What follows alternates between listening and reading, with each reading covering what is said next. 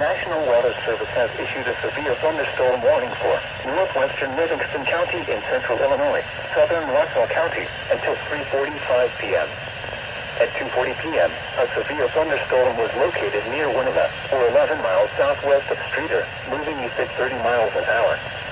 Expected hazards include ping-pong ball-size hail and 60 miles an hour wind gusts. People and animals outdoors will be injured. Expect hail damage to roofs, siding, windows, and vehicles. Expect wind damage to roofs, siding, and trees.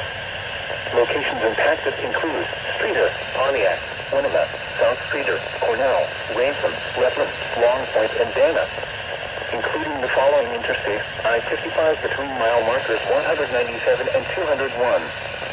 For your protection, move to an interior room on the lowest floor of a building.